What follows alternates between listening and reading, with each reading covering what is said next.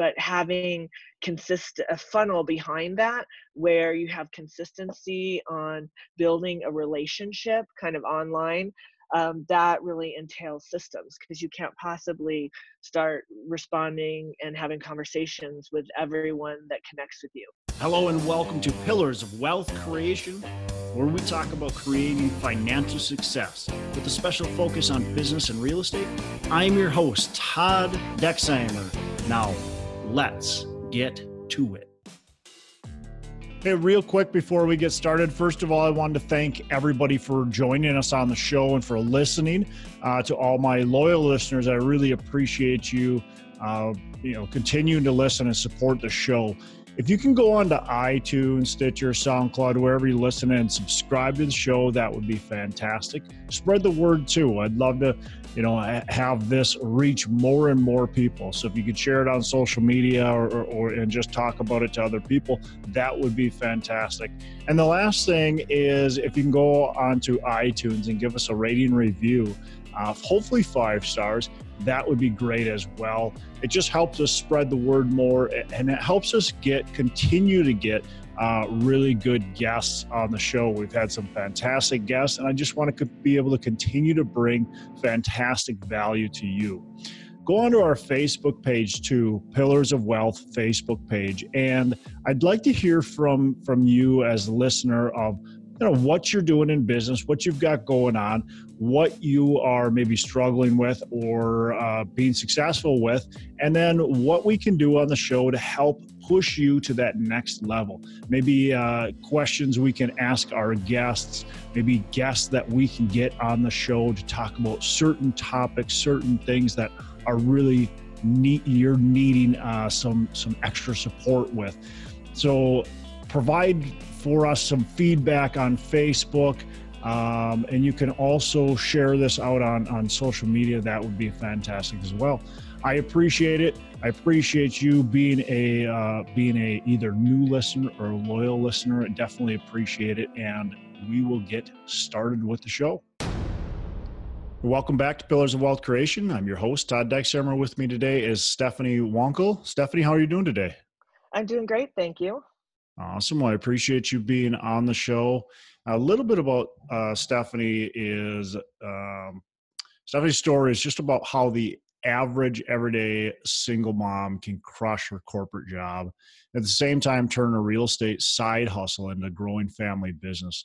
She works a full-time software production development and at the same time is actively growing and managing a portfolio of single family homes, and now recently I started getting into multifamily. Stephanie started a real estate investing syndication business where she connects investors with solid sponsors in the multifamily, self-storage, and mobile home park niches. So Stephanie, with that, can you tell our listeners a little bit more about your background, how you got your start, and now what your focus is today? Sure, absolutely. So like many of us in this space, I started with single family homes about 10 years ago in 2008. I had always kind of believed in the wealth building potential of real estate investing and kind of just jumped in, not with a ton of knowledge. In 2008, I bought a single family home. And then about 6 months later, I had another opportunity to, because at the time in 2008, there were a lot of opportunities to buy. And so I had an opportunity to jump in and get a couple more. So I had these 3 single family home rentals that I was managing myself and managing tenants. And I literally had no experience. I had no experience. I was recently divorced, so a single mom of 2 young children. And like you mentioned, working full time. And so I just kind of figured it out along the way. And I held on to those properties and continued managing them.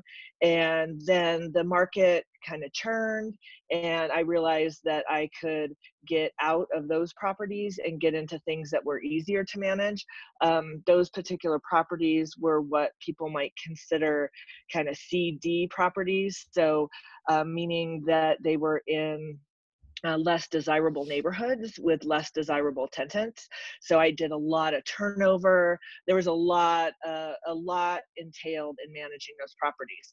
So when the market turned, I exchanged those for some easier to manage properties. At the same time, the market where I'm at in Denver started to go up and up and up. And the opportunity to scale and cash flow became less and less and less as that happened. So a couple years ago, I decided that I really wanted to grow bigger. I was seeing passive income from those rental properties. I was seeing appreciation, and it was really validating my premise that there's a lot of opportunity with wealth building and real estate. So I started to kind of do some math around how can I scale, how many doors do I need, that kind of scenario, and realizing that my market wasn't going to make that happen. So I started investing in single family and small multifamily outside of my market, which entailed getting teams set up. First of all, determining the markets and then setting up teams and all of the things that are involved with setting up single family homes out of state. So I continued on that and realized that, boy, that I'm going to have a lot of single family homes to, get to where I want to get. And obviously you have to find the home, you have to go through the whole lending process with the home, all of the things that take a lot of time to get that going. I decided that that was going to be really difficult. So I started looking into how can I go bigger faster. And that's when I started learning about investing in apartments and multifamily. And the barrier to entry in from single family to multifamily can be daunting because they're not necessarily transferable skills. The lending isn't the same at all. And lenders don't really care if you did single family. So getting a deal on a multifamily was going to take a lot of relationship building. And so as I started to learn about getting into multifamily, I also started to hear about multifamily syndication. And that I thought would be a great step to start getting involved, start learning, kind of start getting all the knowledge that I needed to do my own deal. So last August, actually last February, I kind of fell upon Joe Fairless's Best Ever conference, which was here in Denver.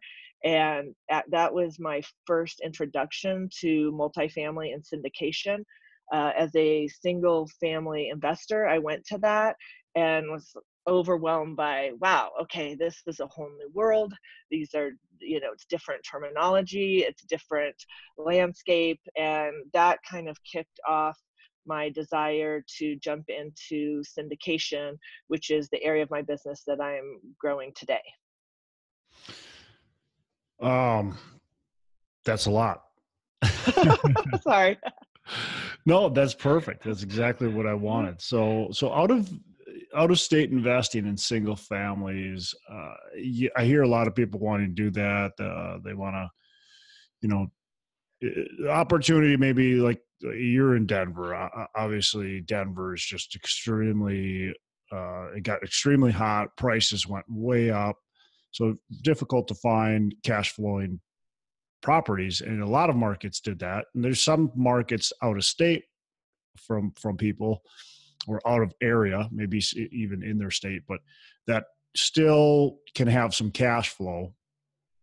Did you find it to be profitable when you went out of state? Were you making money on those properties as far as cash flow standpoint, or was it really difficult to do that?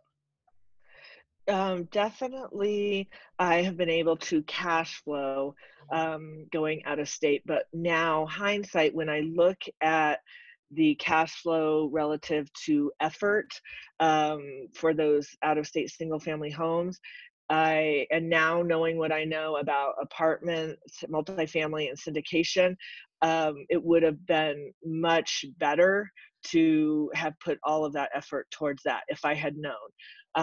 One of my obstacles was that to move my capital out of Denver into other markets, I needed to 1031 exchange them. And so there's some limitations on that. I can't, for example, 1031 a gain in a single family into a passive multifamily apartment syndication. So I was at the time kind of forced to, if I wanted to get cash flow, to kind of move that way. But I am able to cash flow. But again, I think if you have the choice, I would, if I were to do it over again and knew what I knew now, I would jump into multifamily. Yeah. Same here. Yeah, if you only knew. Yeah, right. If you only knew, you would have went there a lot quicker. Do you still have single families I that do. you're I do. eventually planning on selling? Yeah, I eventually selling, maybe. I mean, I have them, and Mhm.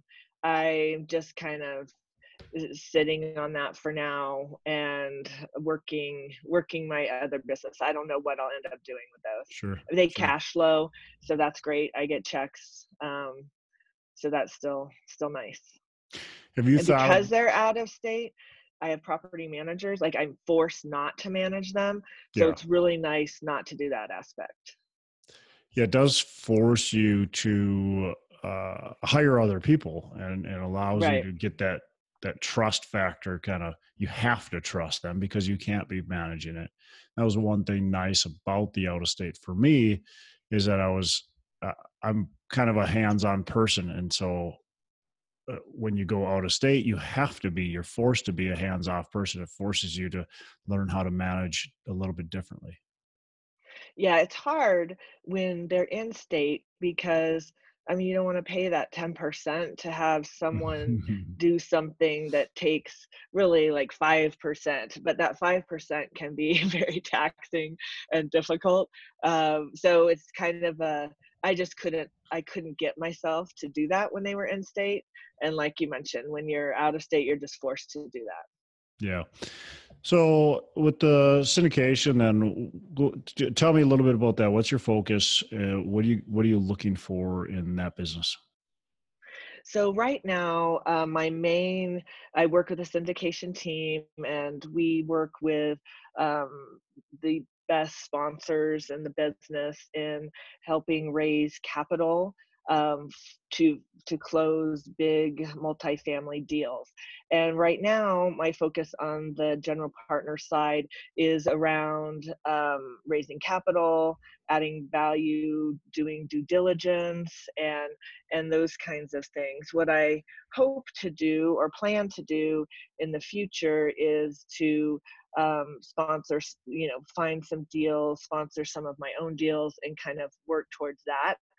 But I really enjoy the kind of investor relations part of raising capital and helping educate people who have no idea, like I didn't, right? Who have no idea that this is a thing and it's out there, and you can have the benefit of investing in real estate passively without having tenants and all of those things. So I really enjoy that part. So I want to keep on doing that, and then kind of see it what expanding from there goes. So how are you finding, you're raising money, so you need to find high net worth people. How are you finding those people, cultivating those relationships? What are maybe a few keys that you think you do well? So it starts with kind of looking at your current network and who the people are in your world. I have been in software development for 20 years, so I've lived in Colorado my whole life. So I know a lot of people, and the first kind of thing is to communicate, get to those people, and tell them what you're doing. At first, that was a little challenging because folks are like, well, I don't understand, you're now in real estate and you're a software person, so you have to kind of bridge the knowledge of what they know you for and expand it. Those who are really close to me, obviously know all of basically my landlord horror stories of the last 10 years. So they know that real estate is something that I'm passionate about. But they're, moving into this new kind of venture. So I've really been kind of building up, here's how I'm an expert in this area, to people that see me as an expert in another area. So first of all, kind of getting out there with my current network, telling them what I do and communicating about opportunities, talking to a lot of people, building those relationships that maybe I haven't talked to in a while. And then it's expanding beyond that to kind of getting out in the community, getting out there that I am that I'm investing in multifamily real estate and what the benefits are, and like just getting yourself to be known so that you can build a relationship with people and they trust you and eventually want to invest with you.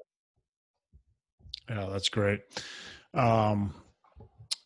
For those who maybe don't have that big network, is there anything that they can do to start kind of building relationships? For instance, when I first started this business, I had, my network was very limited. I didn't know anybody that was wealthy whatsoever. What would you say to that type of person? I think that educating yourself and putting yourself with people that are at that level that you want to be at is helpful.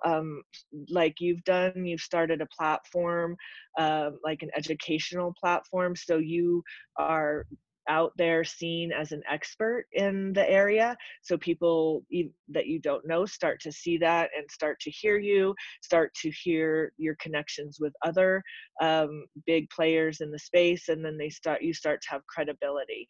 I think for someone that doesn't have the network, it is building a network and building credibility with the network and kind of positioning yourself as that expert. And so you would need to go do that in places where investors are. So maybe you do talks, where have dinners, whatever you can do to position yourself as an expert and get yourself amongst the people that you would hope to be your investors at some point.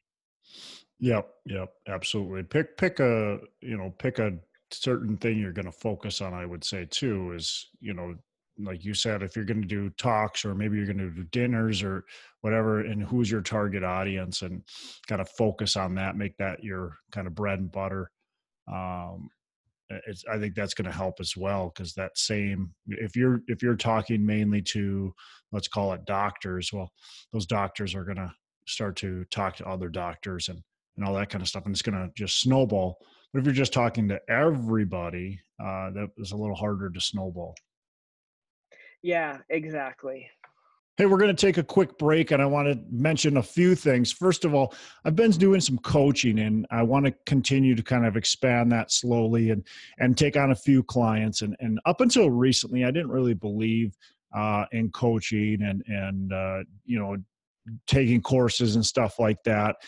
But I recently, or I shouldn't say recently, it's been a few years now, hired a coach and saw immediate results and have been very happy with it, and decided, as my teaching background, I wanted to do some coaching myself and help other people get the results that I was able to achieve. And so if you're at that point where you think that's the spot for you, or maybe you just want to explore if it's right for you, reach out to me. I'd have a free discovery call with you. We want to make sure that it is the right step for you to take. There might be other things that you can do to get success, and coaching might not be it. But let's have that discovery call to find out if that is the step that you need to take. So it can really make a major impact in your business and get you to that next level. The other thing is John Stiles. He's on this show every single week with me on the Hump Day Hustle. And John Stiles is a real estate agent in Minnesota, and he will help you find a good investment property. John is very knowledgeable and can help you find an investment property. It can also help you sell your investment property. So reach out to John Stiles with Bridge Realty and connect with him.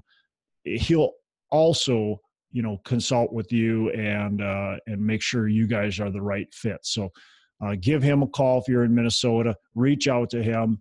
He'd love to help as well. Back to the show. So what's a mistake that you've made, and how have you learned from it? How have you changed through that mistake? I think one of my mistakes you kind of just hit on, which is focusing. When you get into the space and it's something new and you're just learning and soaking in a lot of information, you feel like there's so many things you have to do, and so many things you want to do, and you're kind of going in all different directions. And like you mentioned, that limits your ability to really get momentum because you're not focused on one thing. So I think that's one area that challenges me that I continue to work on.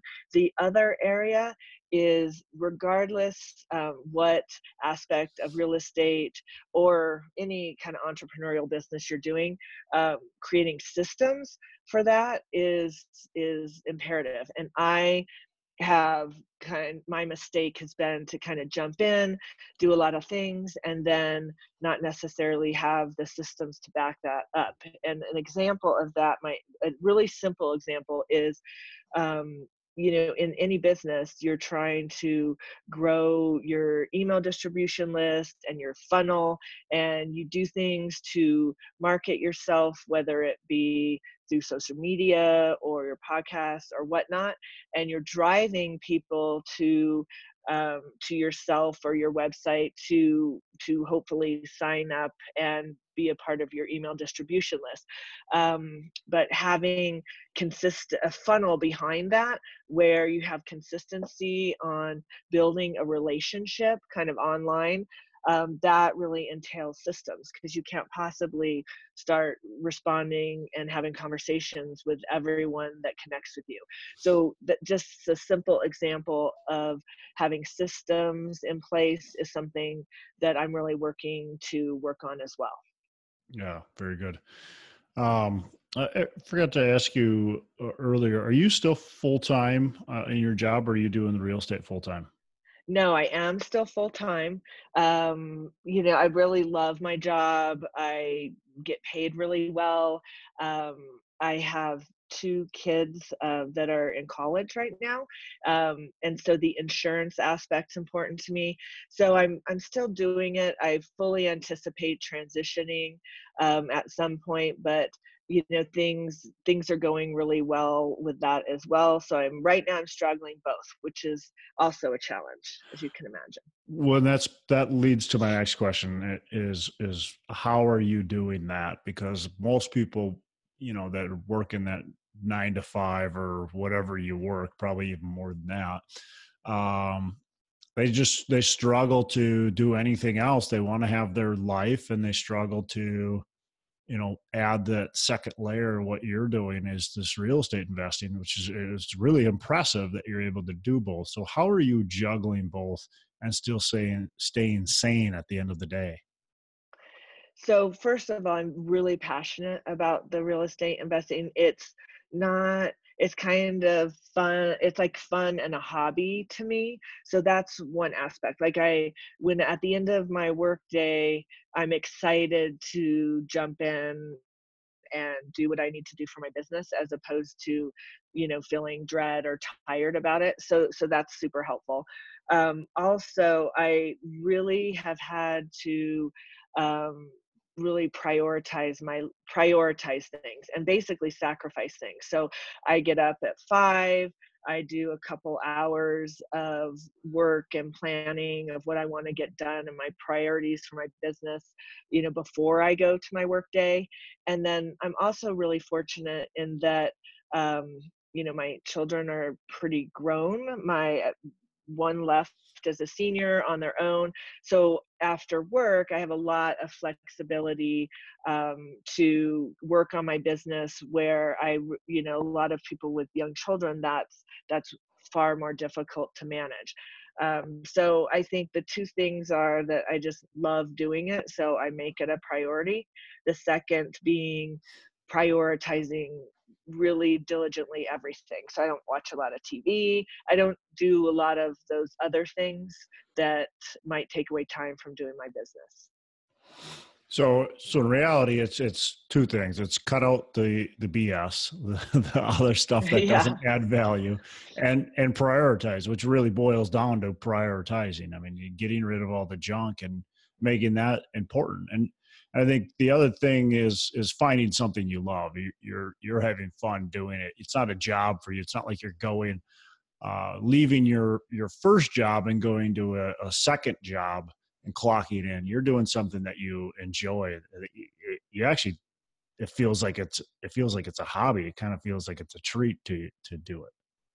Yeah, and I have a big vision and a big why, and part of it is that I establish this kind of real estate investment family business, Mm. and I envision that my kids and their family, and we're all together growing a business. And my 20-year-old jumped in this year, and he's actually starting flipping and wholesaling. And so, I'm supporting him and helping him kind of work through that, which takes time away from other stuff I would be doing. But when I think about my big why and my big vision, it's really easy to prioritize. Okay, this is what I've been doing all of this for, and it's really so fun to be people you love, to be as passionate as something as you are. So it's very rewarding in that aspect. Yeah, well, that's cool. See your kids get into kind of what you're into is really cool, especially because um, as they get older, obviously they get a little farther away from the nest, and Yeah, have- yeah. having them do something that you love doing that you can help out with is really cool. Well, Certainly. that they have choices, right? Yeah. So as we all learned, you do great in school, you go to college, and you get a corporate degree, or excuse me, and then you get a corporate job, and that's what you do. Yeah. And I did that, and I have always had an entrepreneurial heart, and I want my kids to see that there are options, and you don't have to go down the same path as everybody else. Yep. Yep. Yeah. And most of us didn't even realize like that was even an option because Yeah. you're in high school. I can still remember you're in high school and you're taking these assessments to figure out what your job is going to be. You're Yes. not Yeah. taking it to figure out what kind of business you can run or, anything like that. It just like as an 18-year-old or 17-year-old, I don't think there was ever even a thought in my mind that I could be a real estate investor and Right. I could be buying multifamily properties and have a business like that. It just wasn't like even a thought. And so some of the stuff that's out there, we don't even realize it as 17, 16, 17, 18-year Right. olds. So just, Well, and even what you learn in school, right? You don't learn those oh things. yeah. Like my son is also a college student getting his degree in marketing, and he's not learning any marketing that would apply to him growing his business. Yeah. So he's kind of dissatisfied. You're putting a lot of investment into that, and now he's halfway in, so he needs to finish up. But that you can learn those things in different ways that we didn't know were possible when we Yeah. were going through that. Yeah, absolutely. Yeah, that's great. Well, next question for me is someone that's, trying to get to that next level, trying to get to where you are. Maybe they're working that full-time job. Maybe they want to either quit or do what you do and kind of do both. What does it take to get there? What does it take to actually get started and then be successful at it? So one of the tools that has been especially helpful for me is to have a coach, a mentor. And I know people talk about that a lot, and I know people are always looking for a coach. And I have found that that requires a investment and a commitment. And if you find the right coach, that can help you not only scale better, learn faster, and save time. Because if you're doing a job, other job, you need to save time and you need to do only the things that are going to help you grow your business. So that's one really helpful part of having a coach, but also having a coach can really help you with your mindset. As you jump into these things that are new to you, human nature will throw fear your way, and fear can be debilitating. It can be paralyzing, and having someone kind of coach you through that and help you get past it and take action, to me that has been invaluable. So I highly recommend that people find coaches and mentors, and then also surround yourself with people that have the same mindset that you're seeking, and the same doing the things that you want to do. Those are very helpful ways to kind of make things happen for yourself. Awesome. Um, Gonna wrap up with just a few more questions. Okay. What's a favorite book that you have read? Let's call it recently, maybe within the last year or two. So one of the books that I have read in the last year is Miracle Morning by Hal Mm. Elrod. Yeah. And that, I mean, I don't want to be dramatic, like that changed my life, but it really helped me because the premise being that you wake up and you kind of have a structure to your morning that sets your day basically. And if you set your day, you set your week, you set your life. And I have put that into practice and do it every single day, and it has changed my ability not only to start my day on like a positive mindset, feeling great, but also taking time in the morning to really prioritize what you're going to do that day so that I can be focused, because that's key with all of the things that I'm juggling. So that book is fantastic, and I highly recommend it. Yeah, I agree. I do enjoy that book. I actually listen to his podcast as well. Enjoy that too. He's got some good stuff on there. Um, Last question before we wrap up is, what are your three pillars of wealth creation? So my three pillars, the things that set the foundation for me, are first my why. Like I mentioned, I have a big vision, literal vision of the future with my family and my business, and it's all interconnected. And when things get challenging, or I think, yeah, this is too much, I always go back to my why, and it just seems like everything is clear from that. So that's the first thing. The second pillar, I would say, is relationships and people. I have learned that real estate is a team sport.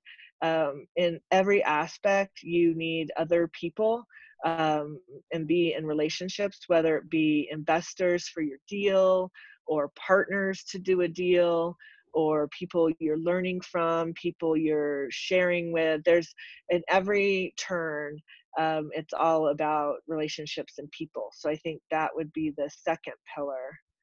Um, I guess my third pillar would be education and learning.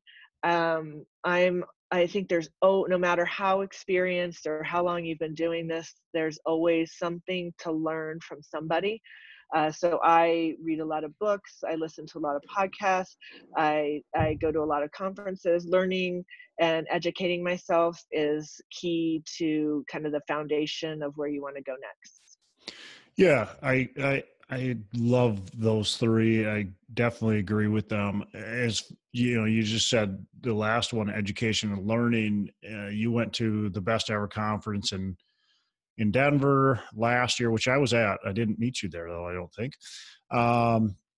And you know, that actually started your thought process of where you're at right now. So just going to little conferences or reading books, that can change kind of your trajectory and your mindset. Having that coach and mentor too, like you said earlier, that can just really change your growth, your mindset, and your business in a positive way. So I suggest everybody attending conferences, going to different events like that, different networking events, and reading, and of course, and for sure, I agree with you. Having a mentor or coach really important as well. Yeah. You never know who you're going to meet and what you're going to learn that might, like you said, change things forever. Yeah, absolutely. Yeah, and that's the other great thing about the you know, conferences or different, you know, events, real estate events or whatever, is that not only is there good information typically, but there's a lot of great people that are in all different aspects of their investing career. It might be some people that are just starting, but then there's also people that, you know, at Joe's event that you talked about, there's people that have thousands of units there. There's people that are in totally different niches in real estate. And so there's just a lot of great people at these events that you can attend. Absolutely. So Stephanie, last thing is, how can our listeners get in touch with you? So my website is newheightsinvestmentgroup.com. And I am also launching a podcast in February called Frenzied to Financial Freedom. It's focused on women who have corporate jobs or day jobs that are looking to have side hustles or start new businesses or invest in real estate to kind of start a path of financial freedom. So that's Frenzied to Freedom on Facebook, and looking forward to launching that in February. Awesome. Well, we'll look forward to that as well. We'll put that on the show notes so our listeners can find that podcast and connect with you as well. Great. Thank you. Yeah, Stephanie, I appreciate you being on the show, and you have a fantastic rest of the day. You also. Hey, special thanks to Stephanie Wankel for joining us on the show. Appreciate her spending time out of her day and giving us a ton of value. A few things I took from this episode, along with definitely many more. First of all, she talks about getting out in the community, just getting known, making sure that people know what you're doing. People know that you're knowledgeable and are an expert in your industry, and just getting out there, building those relationships would be the next one. Is make sure you're building the relationships, you're talking with people.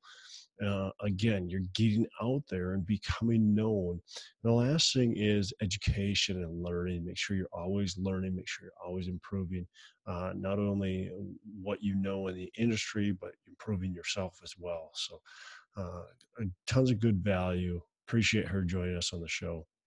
That is it. I'm Todd Dexheimer. I'm signing out. Make every day a Saturday. Hey, thanks for listening to the show. Couple things before we go. Again, go on to our Facebook page, Pillars of Wealth. We'd love to have you on there. Go on to iTunes, give us a rating and review, and subscribe to the show. Also, don't forget, reach out to me if you want any help with potentially growing your business, and reach out to John Stiles to help you buy or sell real estate. Thanks for listening. We appreciate it. Have a fantastic rest of the day. And as I say, make every day a Saturday.